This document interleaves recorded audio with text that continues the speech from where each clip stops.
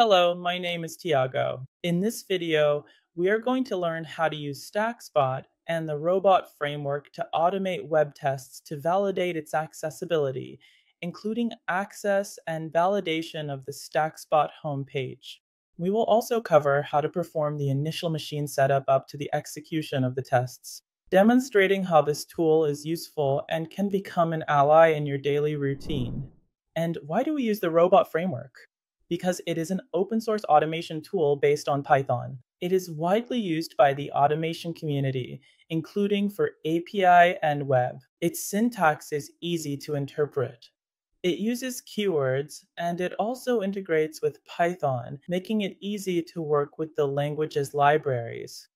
In this tutorial, we will map the Python element. To do this, we will access the initial site of TechSpot. Let's simply press Shift-Control and I to open the console. Let's simply go to the console and just type document at title. To validate the element that returns the document title of the StackSpot homepage, which is crucial for our testing process. We will need this detail to perform our web automation tasks efficiently and accurately. The next step would be to create the prompt for web automation.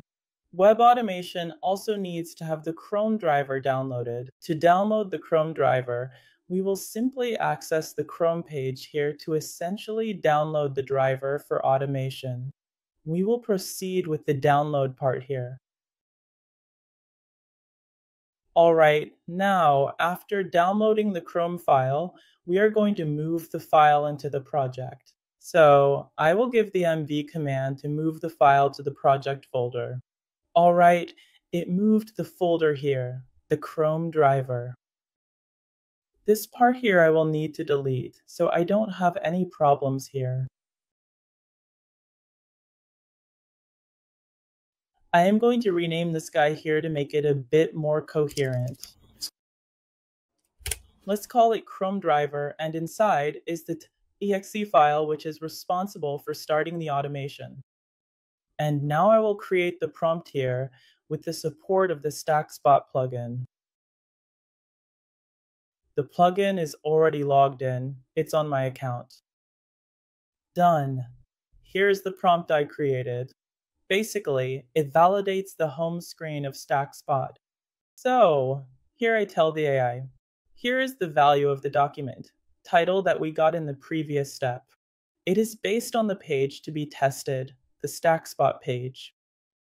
And I also tell the AI, where's the driver I downloaded. Then, I already tell the AI where the driver is. I tell him that it will be a test based on the robot framework along with Selenium. So basically, I will give him this information and tell him to validate the page. Implement a test that opens the home page of StackSpot and validates the page data there. Got it? Done.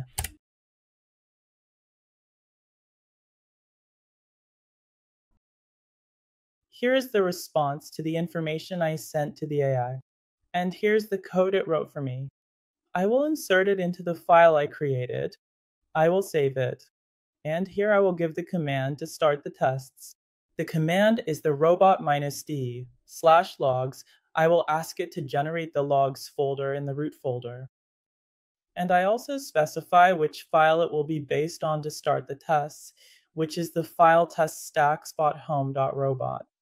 I will give the command.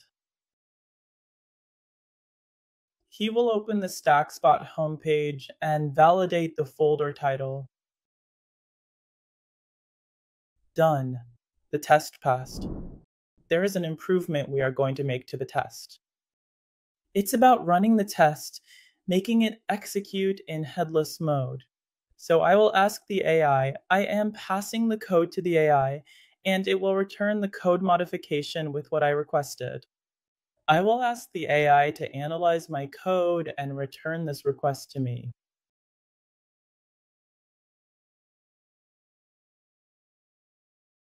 Alright, here it brought the code. I will insert it here in the code and save it. So it has already made the change here. I also asked him to remove the Chrome driver since I am running in headless mode. And I will give the command robot -d /logs to generate logs in the root of the project and also explain to the robot which test file will be executed. So it is the test checkspot homepage.robot. I will give the command to start the test. It will not open the browser, so it is already being executed. And then the test passed successfully. Now the next step is to make an improvement to this project. So, with the help of Quick Command, which is a StackSpot tool, we can make an improvement to this code and it will generate. For example, what I'm going to do in this step now is generate a README, a documentation for the project from the selected code. Starting here, I'm going to go to the StackSpot website. I'm going to log into IA, and here I'm going to create a quick command.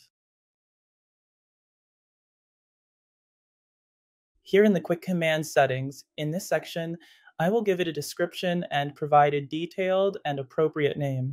It is a mandatory field for me to give a name to my quick command. So I'm going to name a generate doc. I'm going to click next. I am going to create a template, a basic template. So Shakespeare gives you the possibility to create a blank template or create a template with some basic information, a basic template like a hello world. With the template created, I will change the information in the template and provide context based on the selected code. Okay, I'm going to give the AI some context. This variable here is from the selected code. So I'm telling the AI that I'm a developer and I want it to generate for me a project documentation that has the characteristics of a README file, both from GitHub and GitLab, in short, a documentation file for the project. Here I will save. Here I can also give a name to the prompt, but I will leave it with this default name. I will click on Save and then click on Finish. There, it has been created, and I can already see it here in my quick command settings.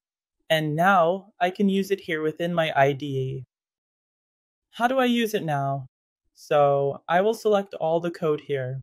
I will click on StackSpot AI, my quick commands, and here the generate doc command will be available. I will click on it. There will be a small wait when it starts executing the QC run step 1 and 2. And here is the documentation that was generated.